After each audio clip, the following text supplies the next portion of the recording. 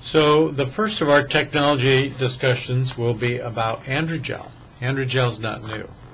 But what was new is the ability to put testosterone in a cream that you would put on something, a person, another site, and this is then absorbed.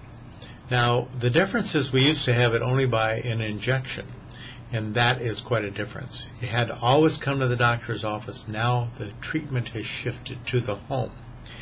You can get it by using this particular situation where it's a thing where you can do a squeeze bottle, pump it down, and so forth. It gets in play and so forth.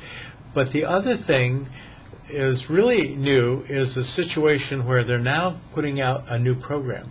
And notice on the box it says saving up to $240 a year. The technology is making a lot of things cheaper. Secondly, this is a restoration product, so you can find out if you need this what that's all about. So there's a cut in the cost, but also everything about the product, about everything else, is on a little SUB port. You can put this fat memory stick into your computer, and then you'll know all about what it's all about. This is the first time I've seen the pharmaceutical industry use something new technologically to make things better for patients by teaching them all about it. So this is going to be something I think you're going to see more and more of. I don't know why anybody didn't think about it at first.